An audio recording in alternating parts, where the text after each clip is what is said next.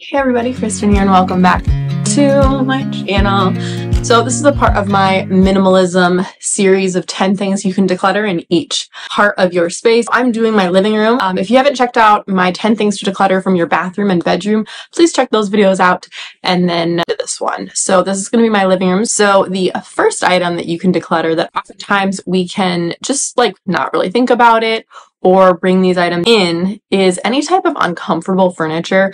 Furniture that you don't enjoy sitting in, furniture that when you sit on it, it causes back problems, stiffness, soreness, tension.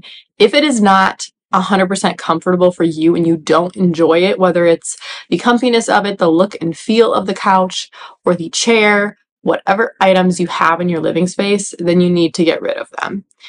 A living room should be a place for you to gather and to talk with friends and family, to watch movies together, to play games together. And so you really want to have furniture that, number one, is going to seat and fit everybody in your family, but also furniture that's going to be comfortable for you to lounge in and relax. Now, my couch, as you can see here, it is older, but actually it works really well and it is quite comfortable. It has firmish cushions and I can actually restuff them. There's a zipper in the back of each cushion so I can restuff them. So actually it is quite comfortable and it works well for me. I have honestly fallen asleep on it a time or two, so it is a pretty comfortable couch and I didn't have to break the bank to get it. It's a very neutral tone and it fits with the vibe of my apartment. So the second item to get rid of is furniture that just doesn't fit, physically fit.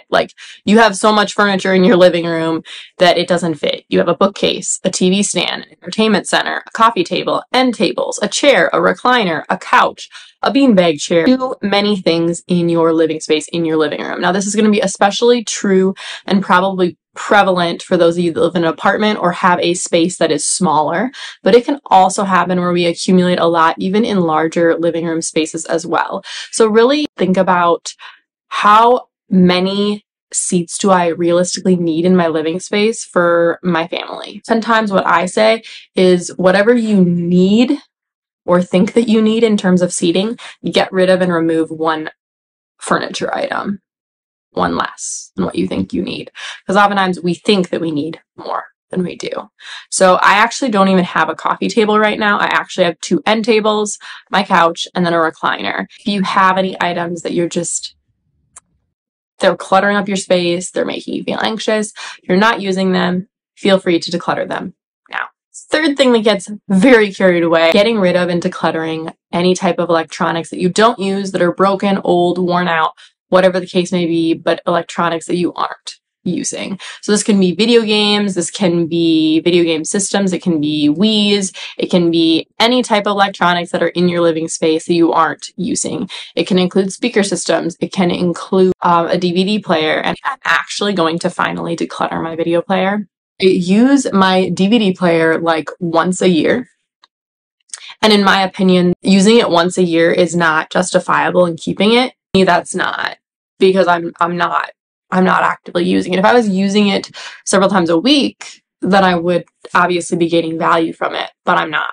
So actually, I am going to be getting rid of my DVD player. The next thing is DVDs, VCRs, VHSs, the old things that basically just people really aren't using anymore. Now, if you use them and gain great value, awesome. But like I said, the fact that I'm only using my DVD player once a year tells you that I'm not using my DVDs. I'm going to be decluttering them. A lot of them I weeded out. I used to have a ton of DVDs and now I have less than 10. So I don't have a huge stack here. I have my select favorites here of DVDs. So I whittled down my collection a lot from when I moved into this apartment. But I do still have a few. I think I'm probably just going to give them to family members that can use them, or if no friends or family want them, then I will at that point donate them. But Letters to Julia, love this movie. It's a great rom-com. But again, have used it once a year. 27 Dresses, love this movie. One of my favorites. Again, have not watched it at all in the past 365 days. Perks of Being a Wallflower, great movie, highly recommend. So good. Tearjerker, amazing story, amazing storyline, great actors. The Wedding Planner, also like this movie, have not watched it, have not used it. Getting rid of it. Things I hate about you. One of my very favorite movies. I haven't watched it in the past year. I'm not going to watch it. The Woman. Also, great movie. Super funny. But I'm not watching it. Haven't watched it in the past year. Next thing that can get really carried away in our living spaces, especially the living room, is pillows. As a female, if you guys are females, you probably relate to this. Pillows can get a little crazy. And I've set the limit of I can have 2 pillows, maximum of 3 in my living room at once. Now, I only have 1 couch and 1 recliner. So this is what I say. I say I can have 2 pillows on my couch and 1 pillow on my recliner, and that is the max. And actually right now I have a blanket and a pillow on my couch, and that is it right now for my fall vibe. So I would consider adding potentially 1 more pillow, but that's it. I max out at that. I'm not doing more than that. I'm just not. I don't need that many seasonal items. I don't need that many pillows in general. And to be honest, most of the time, if I'm sitting on my couch, I'm having to move the pillow to sit there anyway, because I'm not actually using it. Sometimes I do, but more than likely, I'm not though. That's my tip. Get rid of some pillows. Set a limit for yourself. Next thing is blankets. Blankets that you don't use. My blanket collection is a little crazy, and I'll fully admit it, but I have used all of my blankets in this bin. There are 4 of them in here, and there are 2 blankets, 2 white blankets in this basket here. So this is in my spare bedroom, guest bedroom, and this other bin is in my living room. Actively in the fall and winter, use all of these blankets on my couch and on my bed. Okay. These blankets are all for guests. Okay. In the winter time, it's cold and I love cozying up with a good blanket, especially in the fall and winter. Here in Minnesota, it gets cold. I typically don't have my apartment set super, super warm either. So I love cozying up with a nice blanket. So, and then these are for guests. And honestly, I do use these because I do have friends, family members, sisters, cousins, and my niece and nephew stay at my apartment every once in a while. It's not like super frequently, but it happens a few times a year.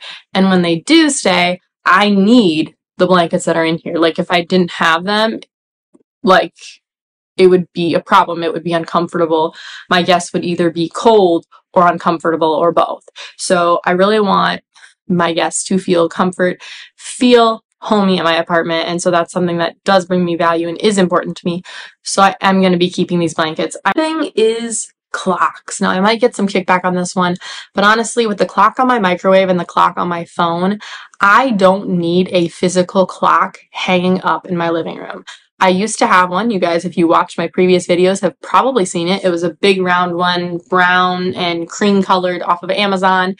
And I had it. I used it a lot in my other apartment, but it got damaged in the move and it stopped working. I tried replacing the battery. I tried monkeying with it and fixing it. Then I was like, oh, I should replace it. And then I just got rid of it and I realized I didn't mind that it was gone. Like, didn't miss it. I never really looked at the clock to see what time it was anyway, because it was easier for me to look over at my microwave that I can see from sitting on my couch or to just look at my phone. I know that some of you guys probably don't prefer that and you like the physical aesthetic of a clock, but to be honest, I just don't use a clock and I don't really plan on using one. I don't super love the idea of hanging one up or spending money on one, so I'm not going to be replacing my clock at this point in time. That may change in the future when I have a house, but for right now, we're going sans clock. The next thing is books. Now, I've talked about this in my bedroom, but this is also something to consider with regards to your living room. I have all of my books on my TV stand, either in the drawers or laying and sitting out, and I have determined that I'm going to be getting rid of this book. I've given it to several family members to read, and it is honestly one of my favorite Colleen Hoover books, but here's the thing. I was very, very sure that I would reread this multiple times, and I didn't. So while that's great, and that was my expectation, that was my hope, it didn't happen. And so I can accept that and be like, okay, the reality is I love this book, one of my favorites, but now that I know what's going to happen, this book is not suspenseful the way that it was the first time I read it, and I'm not going to be rereading it. If I ever did want to reread it, I could simply get it from the library.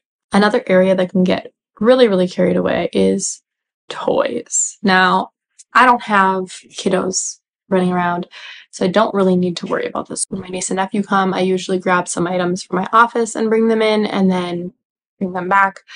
But really evaluate, are there any broken items, used items, toys that my kids have outgrown, items that are just no longer necessary or useful.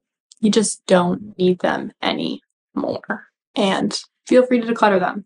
The next and final thing is games. This is an area that can get pretty crazy, but feel free to declutter any types of games. I don't have a ton here.